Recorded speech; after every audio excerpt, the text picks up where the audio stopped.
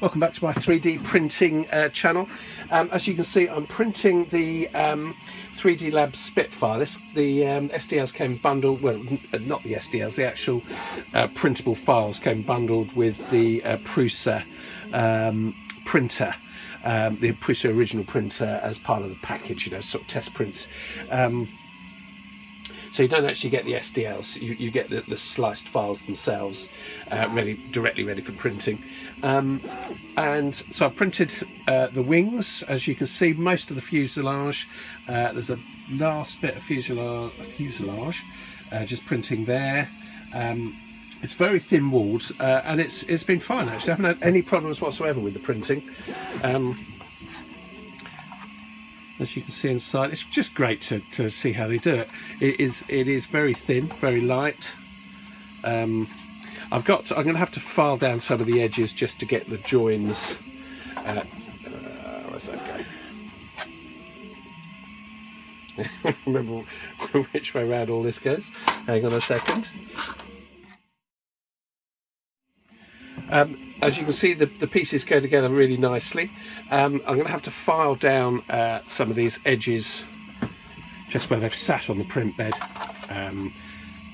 Just take that slight lip out there, and then these should go together very nicely. There are on some of the pieces there's sort of line up pieces just to hold to get it to line up. Not on those pieces, but they are on here. You can just see, get it in camera, just to line up against other sections,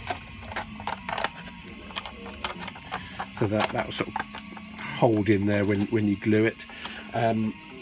So I've just got to, you know, do a bit of prep work on the pieces, but they're generally coming out really nicely, and it's great to see how it's done inside actually. Very light, and no problems at all with any failed prints or anything. That's the tail. So I've just got the, you know, the tail fins to go on. I've got the ailerons to print, and then there's a section for the nose. Let's get that bit again. There's a section in there for the nose to hold the motor. Now, so I think I'm actually going to add in all the motors and servos and see if I can actually get it to fly. Now I can't actually. I've never flown a radio controlled plane, so I'm going to learn how to do it, which would be quite a fun thing to do next year. There's a radio controlled flying club just about a mile up the road. I'm not going to learn on this because I think I'd just crash instantly, but you can buy little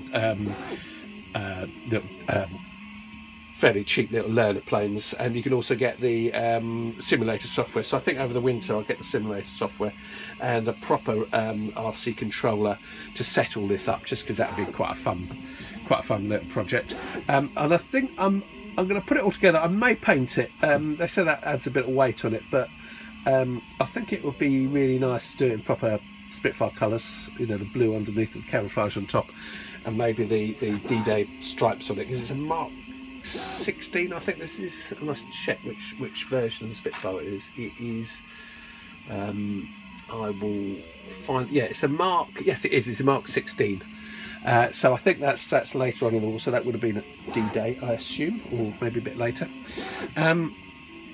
So this hasn't actually taken very long to print. Each bit takes about, on average, well, 3 to 4 hours. Some of the longer bits 5 hours, but you know, not very long, because there's not much plastic in there, and it's all PLA, which is what they recommend.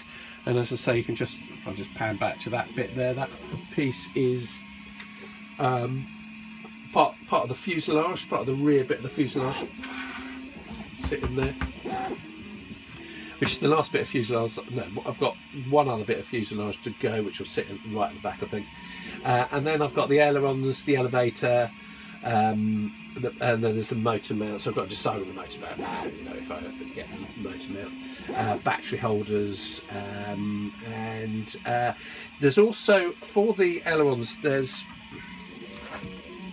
if I just pan back, You can see very thin slots in there. You can get really thin plastic, very flexible plastic, specifically for the ailerons, which just glues in, so it's just a flexible bend. There's no hinge as such. You can get it from the hobby shops, which I'll get to make those work. But it's been a really nice, something to do for a little break from doing the R2, which is still coming along very nicely. That's inside those bits. And as I say, the best bit to look inside is that, because I think that's fantastic inside there. So just got to clean it up a little bit. That blue is the tape I've got on the print bed, because I damaged the print bed again. I think I may have mentioned. I tried it without, just sticking straight onto the normal surface, and it didn't actually take the first time. But using the printer's blue tape, stuck perfectly. It overstuck. In fact, it's quite hard to get off. So I've just got to give that a bit of a clean. But generally speaking, no damage. Came out really well. And as you can see, you can actually flex it.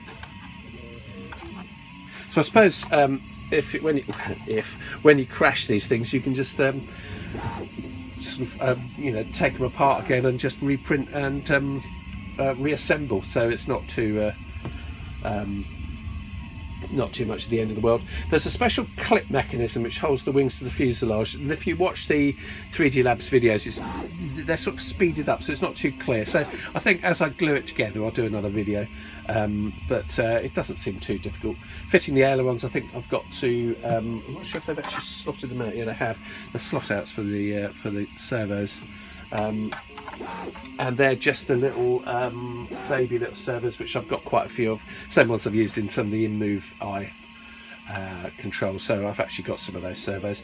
But I will buy a proper transmitter, I think, because if you buy the if you buy the simulator, it can come with a transmitter. But by the time you bought that, you might as well just go and buy a proper transmitter, which I also may use on some of the other projects I've got. So. It's quite a new world. I've never really got into radio control as such at all. So, but I thought it was time. So I will continue printing, and then over the weekend I think I'll start gluing. We're sort of mid-December at the moment, just to give you a date, election day, to give you a precise date in the UK. Print that bit, print another couple of bits, and assemble over the Christmas period, I think, and maybe buy all the bits, the controller as a Christmas present. So that's it for the time being. Well, I've been sanding down the edges, as I was saying earlier, just to get these two to fit, and most of them fit really well. There's a little bit of warping on some of the bits, which I'll show you, but these pieces, yeah, it's in the camera, have got there are some small little lugs there just to slot in. I've just had to smooth that down, and sometimes sand inside there so that nothing catches. But the outer wing tips actually do almost clip in. Actually, that will go in quite nicely there.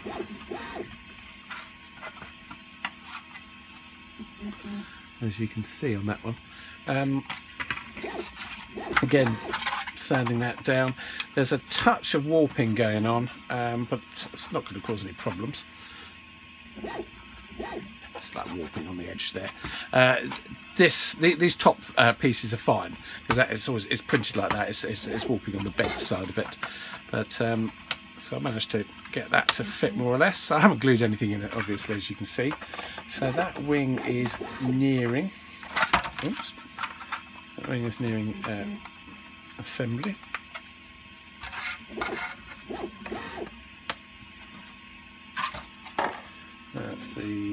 That's a right hand. This again, I should take that apart.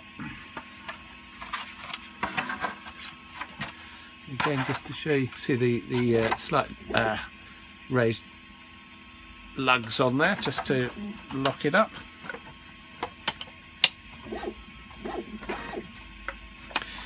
There's a little bit of warping on the again on the bed side, the printed down side of the print. Let's get that in. Let's sand that down a little bit more. There's warping on the trailing edge actually, but I can probably fill that with super glue. Well, that's what I'm planning on. The main issue, the main bit I have really been sanding is this centre section. This is the middle of the wings, where there was quite a bit of warping. I've spent quite a bit of time on this now. There's no latching lugs in there or anything, so I'm just trying to get that as flat as possible. But there's clear warping on one of the pieces, just there. That's the leading edge there. Trailing edge again has got warping, but I think if I can get that sanded down enough, I can then fill that with glue. So I'm not too worried about that. But this piece is where the locating lug goes in to lock the wings in. Goes in there. Also, just noticed I might be able to put in some small little bits of PLA just to hold in there while I'm gluing that together. So I've still got to work. That's probably the trickiest bit I've got to work on at the moment.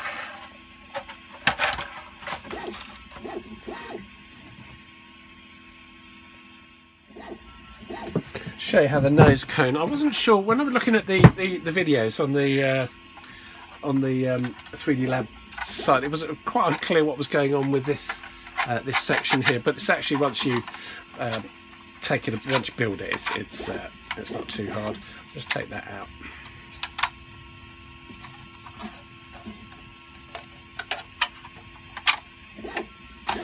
That's the locking piece.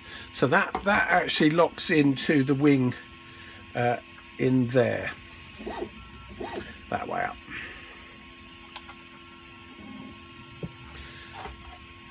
And it will slot in. So it's going to be that way around. Yeah, it will slot in there. I didn't. This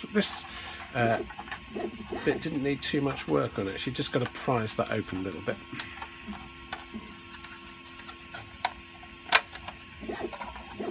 And that will just push in, and so that slides forward and back.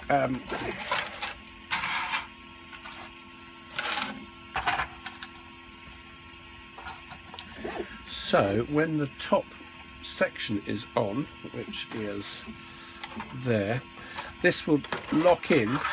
Probably not showing this. Probably better once I've glued it all together to actually redo this bit. But that locking pin locks in there.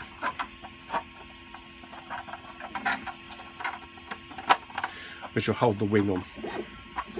Because I think the wing clips in at the back and then locks in at the front, which drops the wing off. I think that's how it works. So as I say, I'm just going to spend more time preparing these wings. I've got this one. That's not looking too bad. That one there. So it's almost ready to glue. I'm not going to glue it today. To spend the rest of the day just sanding and getting them, joining together nicely. Well, I've got the noise you can hear in the background, by the way, is the ailerons being printed. I've got this rear section to lock in really well, actually. So quite a bit of it is it's beginning to come together. It's not been too difficult at all. It's been pretty quick to print, as I was mentioning earlier, relatively. And it's just a fun little project to do. I haven't damaged anything yet, but I have done a lot of sanding, trying to get, as I said, this bit, those edges. I've been sanding on a flat bit of sandpaper, just endlessly sanding like that, just to try and get as much surface to glue together as possible. Once that's locked in, as I say, I'll fill that with CA glue and just fill in the gaps. But I don't want to put any filler in there, so everything's going to be glue. I'll just show you that on the front. You can see quite a bit of warp there, so that bit in particular has come right up. I don't think that's going to cause too many problems. So that's where I am at the moment. I've just got the ailerons are printing. I'll just show you. this thing on the printer there. I've then got the sorry, they're the elevators printing. I've got the ailerons to print, and I think that's all the bits I've got to print actually. There's the engine adapters, which I'm not going to do. I printed the battery holder. I'm not quite sure how that goes in, which is that little bit there. I'll just swing around so you can see this again. That's the battery holder. That slots in there somewhere. I haven't really looked at that. Looking at the drawings, you get a basic layout with the 3D lamp thing. So I think we're moving forward with it. So next day or so, I think I'll have all this glued together, and I just want to make sure the wings are obviously flat, and there's no issues, or as flat as possible, and one isn't sort of twisted or anything. So I'm going to spend a bit of time on that, and I'll keep you informed.